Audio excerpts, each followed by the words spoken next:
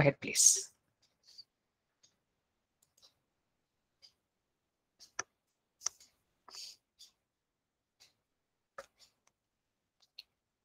Kung, you're there?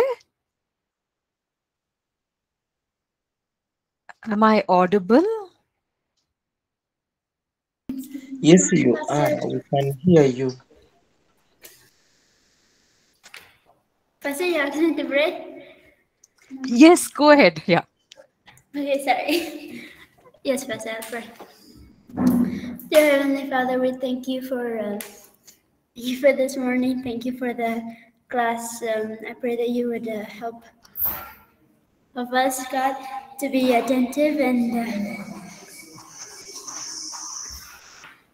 to pay attention to what has been taught, God. Give Pastor Deepika wisdom and knowledge, God, as she teaches us, God. Thank you for this day. In Jesus' name I pray. Amen. Amen. Thank you so much, Kung. All right, we will get into our lesson.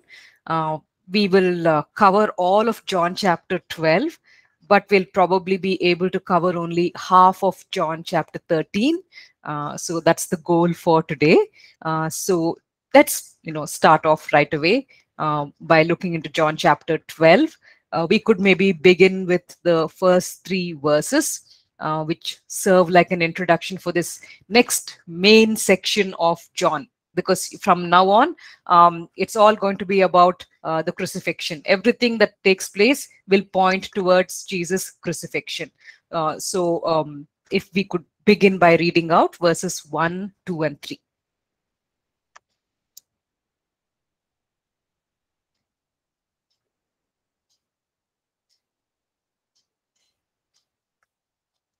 Could someone read out, please? John 12, verses 1, 2, 3.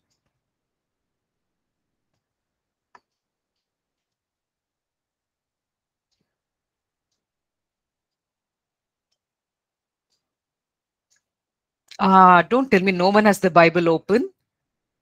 Okay, John Pastor, chapter 12. Go ahead. John 12:1. Then 6 days before the Passover, Jesus came to Bethany, where Lazarus, who had been dead, whom he had risen from the dead. There they had made him a supper, and Martha served, but Lazarus was one of those who sat at the table with him. Then Mary took a pound of very costly oil of spikenard, anointed the feet of Jesus, and wiped his feet with her hair. And the house was filled with the fragrance of the oil. All right. So here we have Jesus being honored at a meal. And when we look at the Mark and Matthew Gospels, we learn that this particular meal is being taken care of by Simon the leper. So it's basically at his home that they are having this event. And Mary, Martha, and Lazarus are also present at the lunch, and Jesus is being honored. It was a general custom in those days to invite teachers to come and teach, and whichever home he is staying at, they would throw a meal for everyone who will be attending, and the teacher who is visiting will sit down and teach the crowd. That's basically how it was done. But I think over here in this particular case, he's being invited not just to teach, but also because of the incident which has just taken place a little earlier. And everyone is amazed at a person being raised to life after being inside the grave for so long. And so here Jesus is being honored for that occasion. And so we see a large crowd gathering here. I'm assuming that a lot of people would have come because of this miracle that has taken place. Now, it says over here that Lazarus was among those reclining at the table. So the term reclining is used over here because, back in those times, most of the meals would be, eaten on the floor. They would just sit on the floor on carpets rather than having chairs and tables. they would in fact sit on carpets, and there would be a low table in front of them on which the food would be placed. Generally, I suppose they would sit sideways, so that they can lean on they can put one elbow on the table, kind of lean against it. And so you would basically have the feet pointing away from the table, out into the open at the back. So they would generally place an elbow on the table and then eat. That's basically how they would have eaten in those days. So which makes it easy for anyone who wants to do any feet washing, a ritual. They would be able to do that because the guests would be facing towards the table. They would be resting their elbow on the table, and their feet would be kind of away from the table. So that's the position in which these guests are all seated at the table. And Mary comes over there, and it says that she breaks open a very expensive perfume, and she wipes his feet. Now,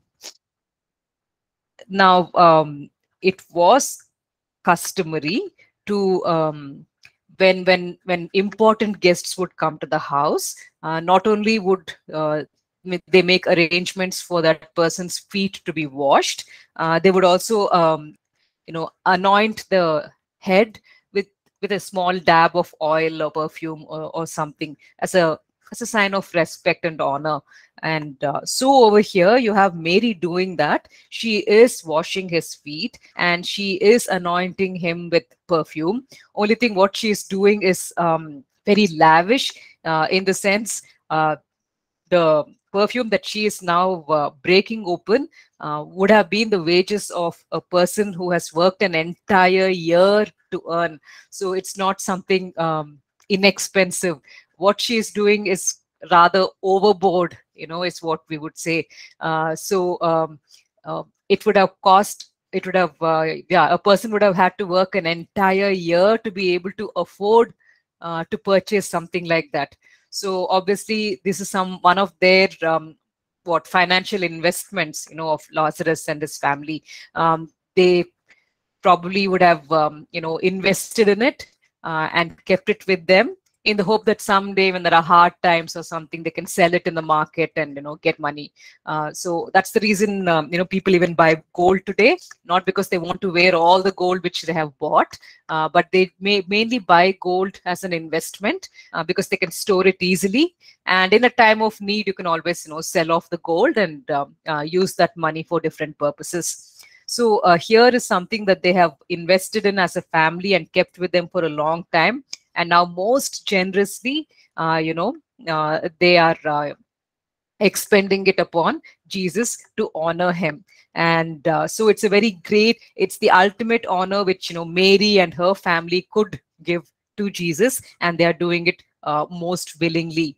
And a lot of confusion is there regarding this passage because we have another similar passage being mentioned by Luke, which would be Luke chapter 7, verses 36 to 50. And because the lady in that other story is a prostitute, there's a lot of confusion, and people wonder whether this Mary, Lazarus' sister, Mary of Bethany, whether she also was a prostitute. But then we kind of need to see that these are two different events. Okay, so what Lazarus' sister Mary does for Jesus, that's mentioned in Matthew, Mark, and John. On the other hand, the story that we see in Luke talks about a different person who honors in a similar manner, but the occasion is completely different because this is taking place very clearly in Bethany, where Lazarus and his sisters live.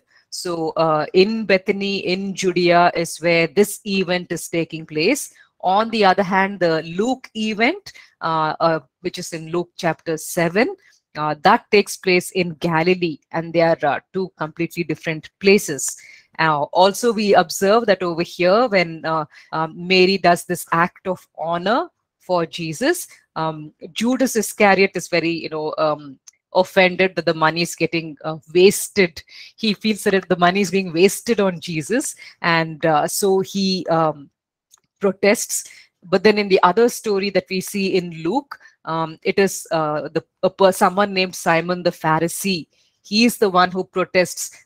He thinks in his mind, Jesus is not aware of who is touching him and is allowing a prostitute to be at his feet. And so you see two different forms of protest being mentioned in these two stories. Also, another important thing that we observe is that the other incident, the Luke incident, takes place somewhere around the beginning of Jesus' ministry. But over here, this incident where Mary is honoring Jesus, that's clearly happening at the end of Jesus' ministry, because he says, without realizing it, she has prepared me for my death and burial, is what Jesus says. So this is taking place at the end of Jesus' ministry. And yeah, I think so. Those would be the main, differences that we can make regarding these two passages. So very clearly, there are two different stories. Luke is talking about a prostitute who was probably, forgiven by the Lord, and out of her repentance and gratitude, she performs an act of honor. But that is a different incident. And over here, we have Mary of Bethany doing something similar for the Lord. And over here, Jesus says, this is being done for me in preparation for my burial. So we'll just come and come to Judas' response. We will look at that a little. So if maybe we could have one person read out verses 4, 5, and 6, please.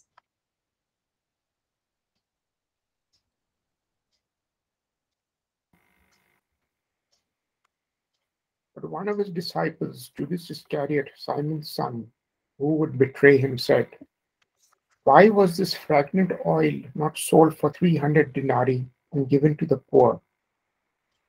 This he said, not that he cared for the poor, but because he was a thief and had the money box, and he used to take what was put in it.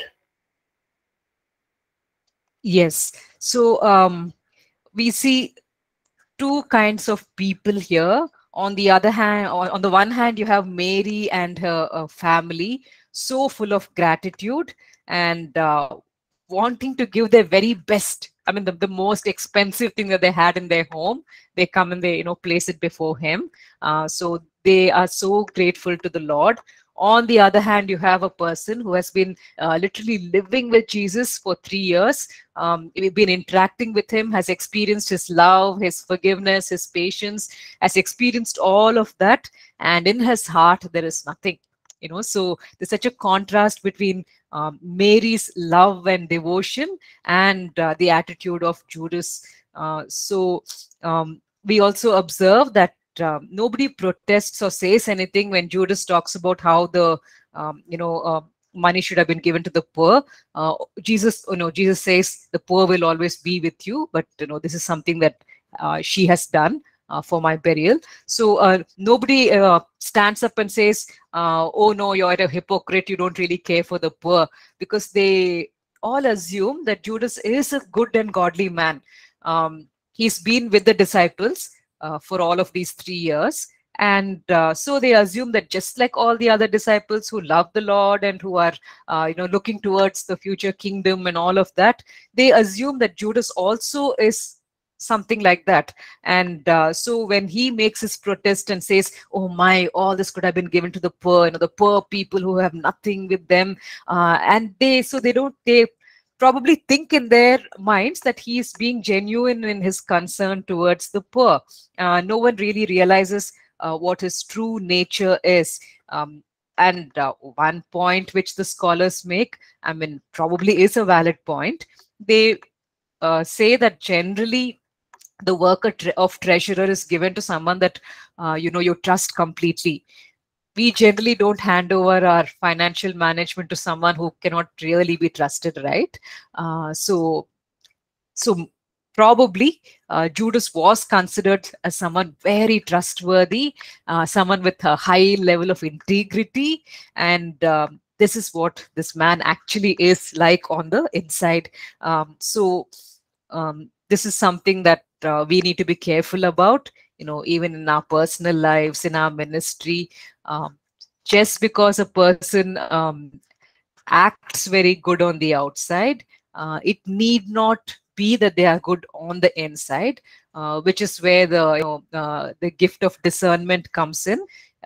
So when, I mean, if you are a leader in your church and you're going to be appointing people into positions of responsibility, of course, we would want people who have a good testimony, people who are involved in good and godly acts and actions.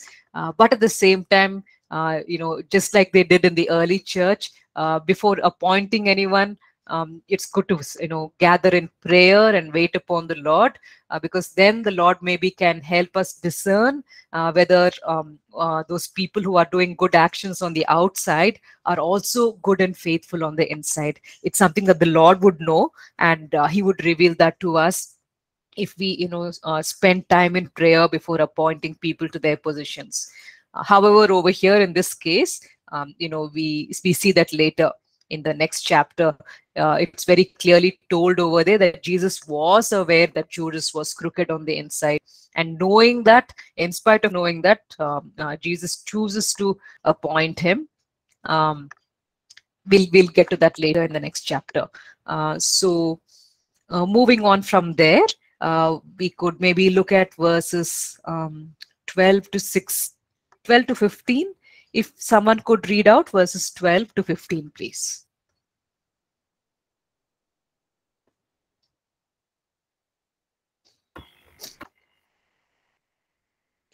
The next day, a great multitude that had come to the feast, when they heard that Jesus was coming to Jerusalem, took branches of palm trees and went out to meet him and cried out, Hosanna!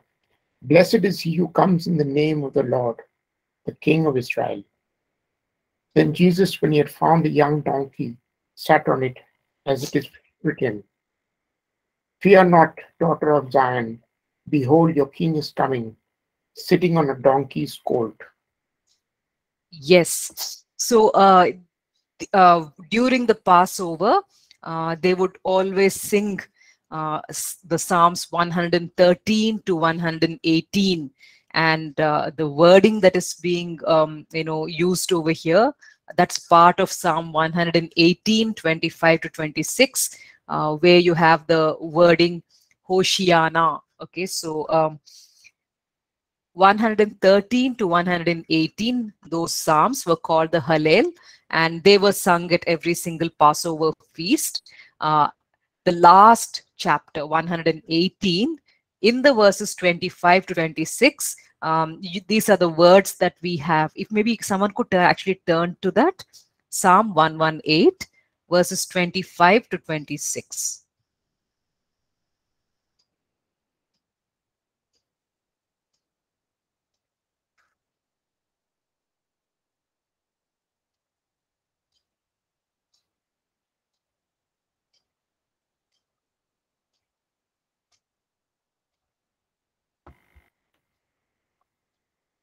Save now, I pray, O Lord.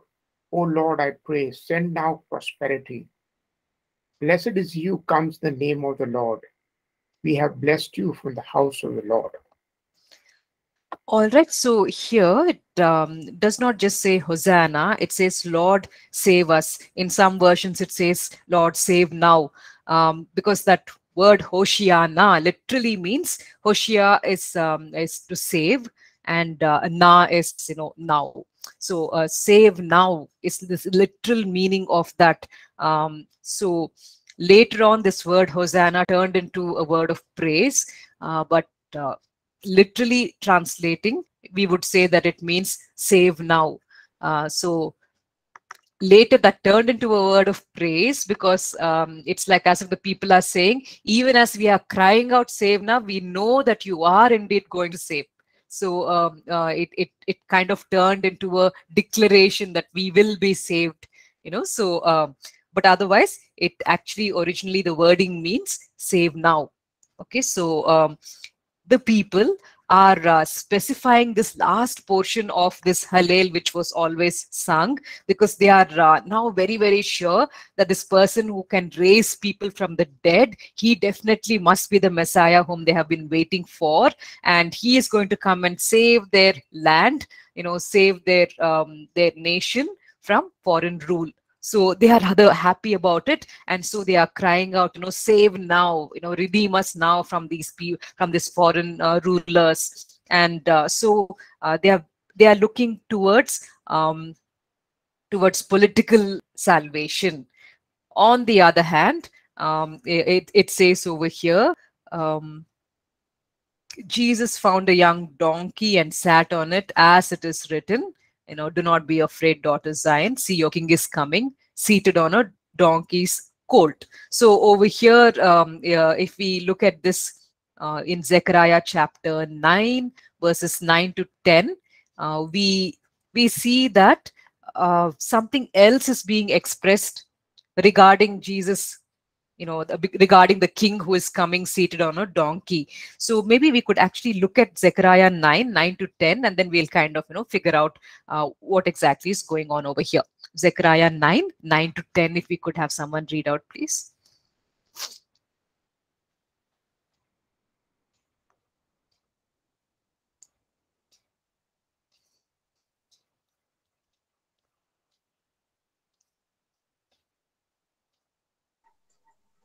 Rejoice greatly, O daughter of Zion. Shout, O daughter of Jerusalem. Behold, thy king comes unto thee. He is just and having salvation, lowly, and riding upon an ass, and upon a colt, the foal of an ass. And I will cut off the chariot from Ephraim, and the horse from Jerusalem, and the battle bow shall be cut off.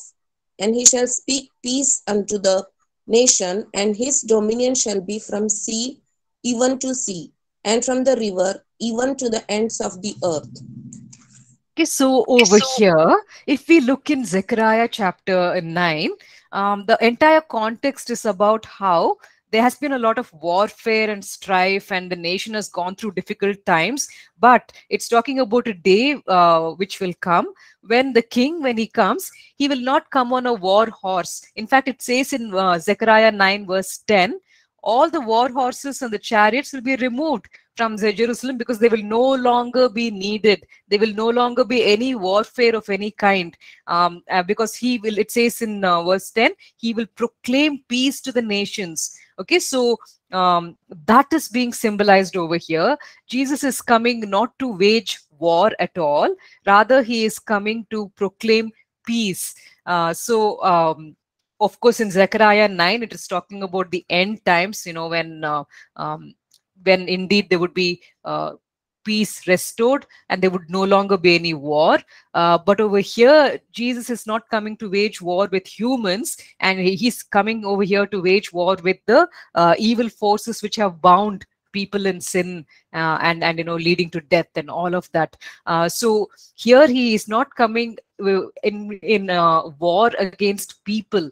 And so he specifically chooses, it says in verse 14 of our John 12, it says, Jesus found a young donkey and sat on it. So he deliberately chooses this particular mode of transport, because he's making he's trying to convey something. And when we look in verse 16, it says that the disciples did not quite understand this at that time. Then later on, they understand the significance of what has been done. So the people are crying out and saying, save now, and they are getting ready for a war. They want a war. On the other hand, Jesus is not coming to wage any kind of war. He is looking ahead to a day when there will no longer be any kind of warfare.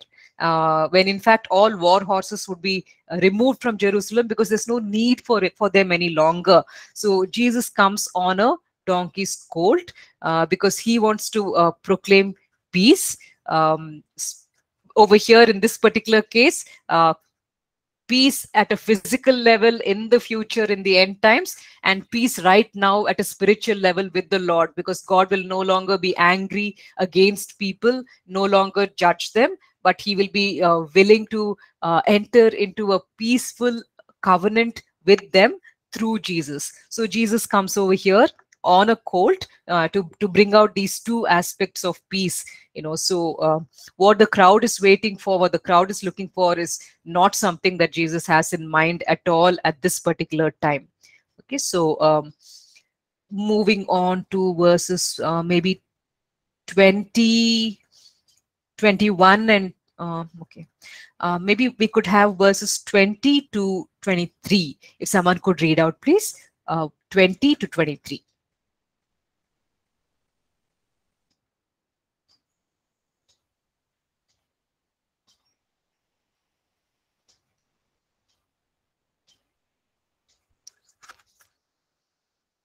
Now among those who went up to worship at the feast were some Greeks. So these came to Philip, who was from Bethsaida in Galilee, and asked him, Sir, we wish to see Jesus. Philip went and told Andrew. Andrew and Philip went and told Jesus. And Jesus answered them, The hour has come for the Son of Man to be glorified. All right, so we have the crowds very excited. They have a wrong impression about why Jesus is coming to Jerusalem. And so they're all crying out very loudly, assuming that now they're going to be liberated from the Romans very, very soon. And in verse 19, we see that the Pharisees are very worried about their position. So they say, see, this is getting us nowhere. Look how the whole world has gone after him. So the main concern is that this is getting us nowhere. We have not achieved anything in all our conspiracies against Jesus. People are still following him. Crowds are going after him. We are going to lose our position. And so they are rather concerned about it. And then in verse 20, you have these Greeks coming over there. They have come to for the festival, which means they are Greek people who have placed their faith in Yahweh. These are Greek people who have forsaken their Greek gods, and now they have come over here to the Passover festival to offer their sacrifices, because they are what? Greek converts, because the Jewish people, they were engaged to a small extent in some kind of mission work where they were talking about Yahweh. So we see that, right? Even in Babylon and Egypt and all, where they had gone, the people who had settled down over there, they were talking about their faith. They were talking about Yahweh, and there were some people who responded, and they had given up their, a pagan worship, and they had now become followers of Yahweh. So many of these people also would sometimes come for these major main feasts. They would travel all the way to Jerusalem and they were what were called the proselytizers. They were converts to the faith of Yahweh, and they have come from other backgrounds. So these Greeks are probably belong to that particular category. And so now that they hear about Jesus and what he has done, they are eager to meet with him. They are eager to learn more. And so on the one side, in verse 19, you have Pharisees who are only concerned about their position, and they even though they've been literally rubbing shoulders with Jesus and been interacting with him, talking to him, having discussions with him, it's not had any impact on them. On the other hand, you have these Greeks who have come all the way from somewhere, and from another city, and they seem to be so eager to find out more, to learn more. And when they express their desire to talk to him, this is Jesus' immediate response. He says, "The hour has come for the Son of Man to be glorified." Why? Why was this the moment when Jesus says, okay, all this while, I've been saying my time has not yet come, my time has not yet come.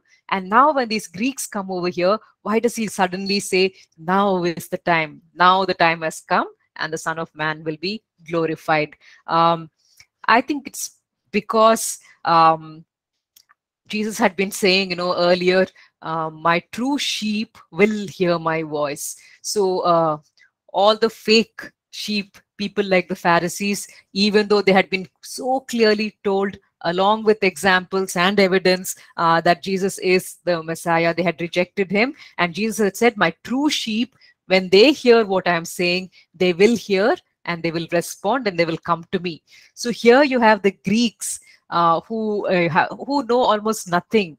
Whatever little bit they have heard, they've begun to respond to that, and they are coming. So now it is time for the shepherd to lay down his life for the sheep, because the true sheep are coming. They're getting attracted to him, and it is now time for him to lay down his life for them. At this point of time, when there is the contrast between the Jewish people, the Jewish leaders who are not responding, and the Gentiles who are responding and eagerly coming forward, in that moment, Jesus says, now the hour has come. And we see Paul touching upon this later on, in his writings. He talks about how the Gentiles have been eager to come and enter into the kingdom, to come to the Lord.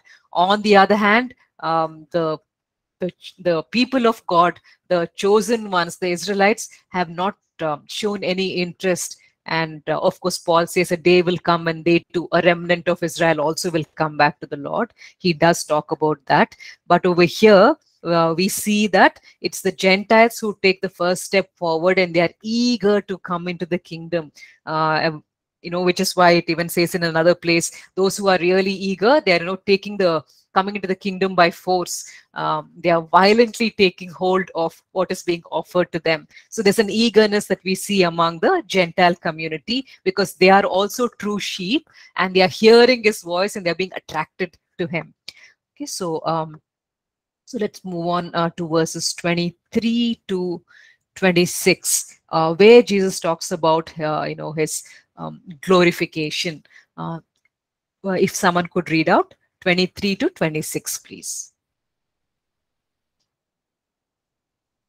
And Jesus answered them, saying, the hour is come that the Son of Man should be glorified.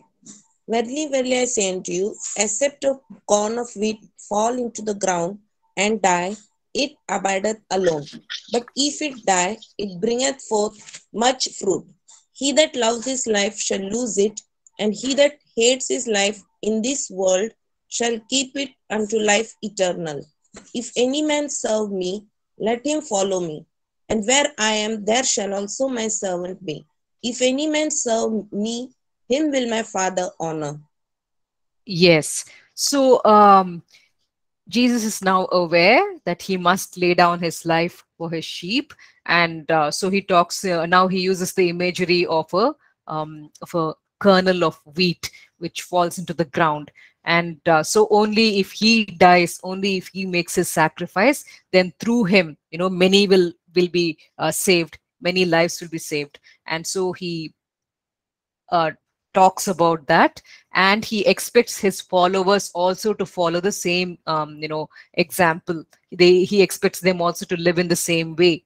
And so he says, in the same way he has chosen not to love his life but to lay it down, they also must be willing to lay down their lives. And the wording that is used over here, he says, anyone who loves their life will lose it, while anyone who hates their life in this world will keep it. So it's very clear over here. We are not being asked to hate our lives, not at all. We are just only being asked to hate our life in this world, in the sense, place the eternal things first, place the temporary things next. Because if we see in the Gospels, in many places where this word hate is used, it's not talking about hatred as such. It's talking more about your priorities. In what way are you ordering your priorities? What comes first and what comes next? Because that's what we see, right? Even in Luke chapter 14, verse 26 and verse 27. Because over there you have the same thought being expressed. If someone could actually read out that, please. Luke 14, 26 to 27.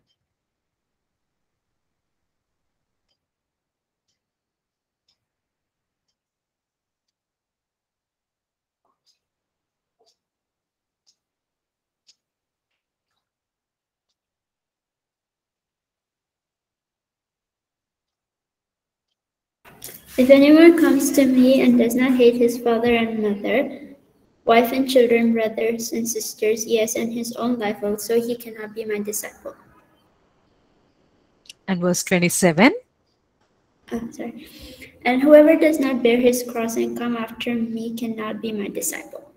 Okay, so it's the same thought that is being expressed over here. There are things that you're expected to hate, and then, by doing that, you would be taking up your cross and following him, and you would be his disciple. So you would have to hate your own family, and you would have to hate even their own life. It says, yes, even their own life. Such a person cannot, yeah, anyone who loves these things more than me, they would not be a disciple of mine, is what it says over here. So obviously we know, right? It's not, Jesus is not saying that we should hate our family members. So the word hate is being clearly used over here in the sense of what are your priorities. So your first priority must be the Lord. Next will come your family members, and then maybe after that will come your own life. So there's a order in which you would need to place your priorities, with God coming first. All right. So in that sense, Jesus talks about how we should hate our life in this world because it's a temporary thing. On the other hand, we should value our eternal life, the life which we are going to be having for billions of centuries. Once we move away from this world, we are going to be alive forevermore, and so we must love that rather than just love this temporary existence. So hate over here is again being used in the sense of priorities. We have to have the correct priorities. All right. We can maybe, if we could have someone read out verses 27 to 30, please. Now is my soul troubled, and what shall I say? Father, save me from this hour. But for this purpose I have come to this hour. Father, glorify your name. Then a voice came from heaven. I have glorified it, and I will glorify it again. The crowd that stood there and heard it said that it had 100 others. An angel has spoken to him. Jesus answered, this voice has come for your sake, not mine. Yes. And so Jesus says over here, Father, glorify your name. And then a voice came from heaven. I have glorified it and will glorify it again. And it says so clearly in 29, the people hear it. And some of them are able to grasp what is being said, but to others it sounds just like thunder, or like someone speaking, though they're not sure what is being said.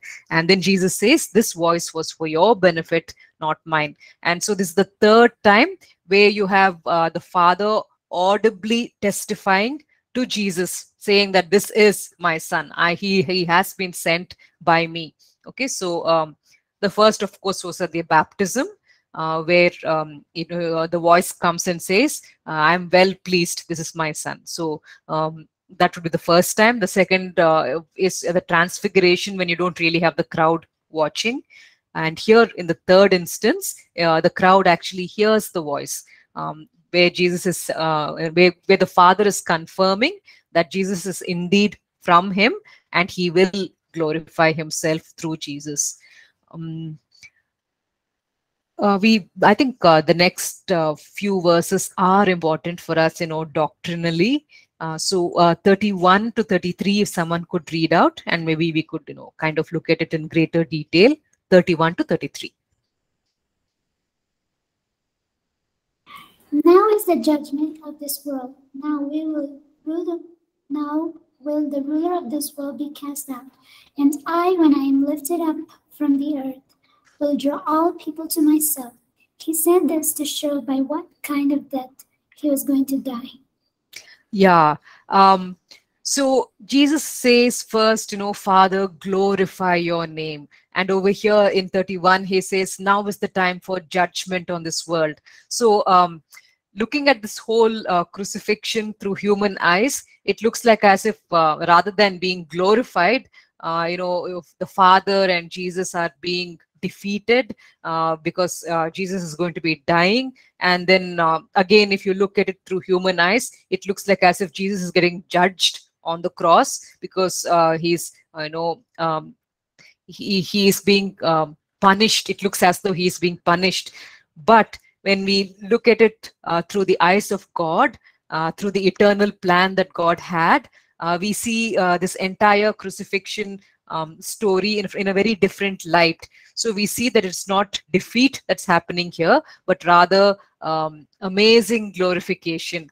Because there's going to be a very great victory which is going to be won. And it's not Jesus who is being judged, rather it is the prince of this world who is being judged, and he would be driven out. So there's a contrast. Someone was about to say something.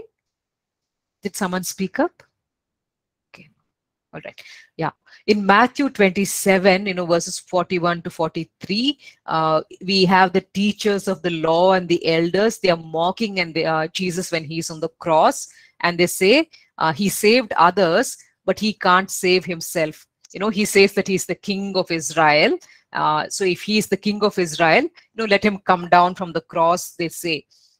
In fact, in Matthew 27, verse 43, they say, he says that he trusts in God. So let God rescue him now if he wants him, because he says that he's the son of God, right? So if he's the son of God, then God should save him. So in human eyes, it looked as if Jesus was being condemned, that Jesus was being judged.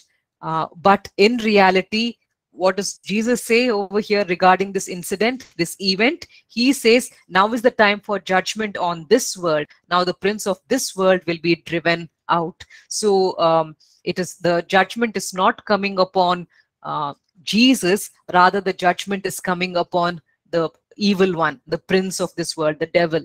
Okay, so how would we reconcile that with the fact that Jesus did take our punishment and did take our judgment upon himself? If we look at, Galatians 3, verses 10 to 14, it talks about how Jesus became a curse for us. Okay, so Jesus did become a curse for us, in the sense we were under the curse because we had not been able to keep the law in all of its completion. Even if a person is able to keep maybe 75% of the laws in a sincere manner, they would stumble over the rest. So nobody has been able to perfectly keep the law, and so we are all under a curse. And so Jesus took our curse upon himself. So in that sense, Jesus did become a curse, and so the judgment which should have come upon us came upon him instead. Where would we see that? In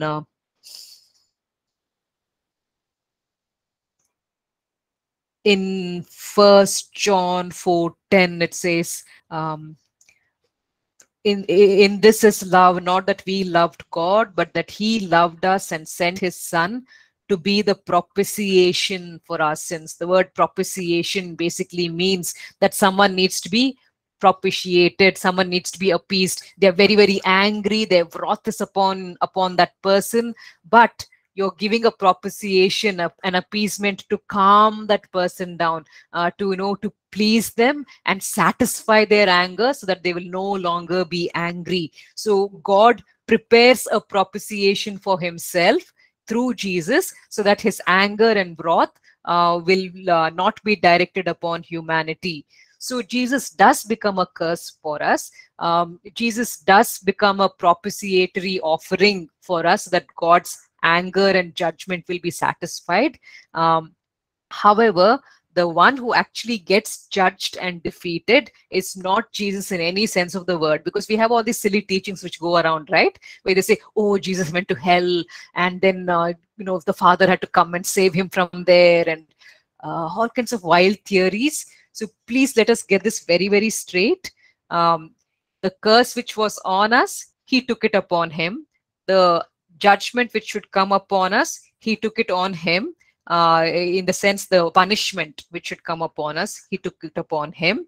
But the one that actually got judged is the prince of this world, the evil one, the devil. He's the one who gets defeated, and he is the one who is completely crushed over here in this event. So it is not Jesus who is in any way condemned by the Father. All right. So we should that would be a kind of wrong teaching. So we should be careful how we how we think about this particular passage. It's important. It's not Jesus who got judged. Jesus took our judgment, but it's the evil one who did get judged. All right, I just wanted to make that point clear, because Colossians 2, I think, yeah, that's mentioned in your textbook. It talks about Colossians 2:14-15, where it says, yeah, maybe we should actually look at that. If and we'll just close with that for our first session. If someone could please read out Colossians 2:14-15, because there it talks about how the evil one is judged. Yeah.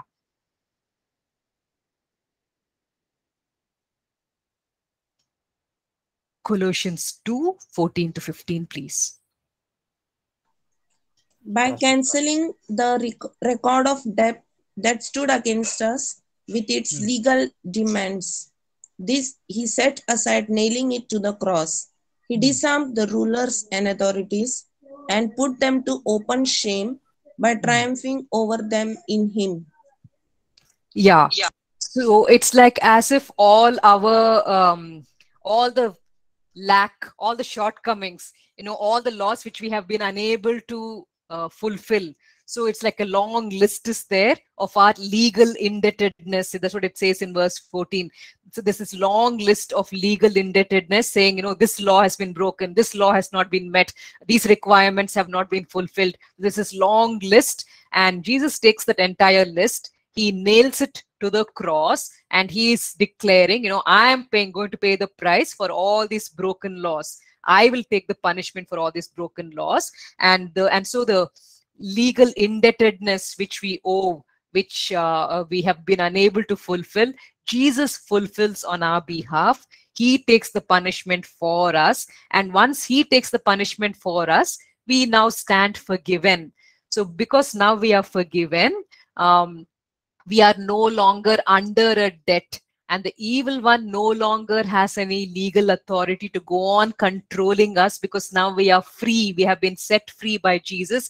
We are no longer slaves who are indebted. We are no longer debtors. We have been set free. So they no longer have any hold over us. The evil powers no longer have any hold over us, because we are not in debt anymore. Our debt has been completely wiped out, taken care of by Jesus. And therefore, these evil powers who used to have a hold upon us, they now stand defeated. They have no hold over us any longer. And it says in 15, having disarmed them. So Jesus has literally disarmed them. They have no actual weapons against us. So if we stand in the name of Jesus and claim our victory, they technically have no weapon to use against us. They would have to admit their defeat and say, yes, we stand defeated, because on that day we were disarmed. So verse 15, it says, having disarmed the powers and authorities, he made a public spectacle of them, triumphing over them by the cross. So indeed, just like Father, Jesus says, Father, be glorified. And then the Father responds and says, I have been glorified and I will glorify myself again. All of that indeed is a reality. It did take place, because in that event of the cross, the evil one and his followers were all defeated completely, and we are no longer under their control and hold, because we are no longer in debt. We have been completely set free. So something very glorious and wonderful took place on our behalf at the cross. So those are the thoughts which are contained in that phrase where it says that judgment has now come upon the prince of the world. Okay, so we'll take a break now because it's 9:50. So at 10 o'clock, we will again come and rejoin. And if you have any doubts, which you would like to raise regarding these things which we talked about just now, maybe you could raise those doubts when we come back from our break. So thank you.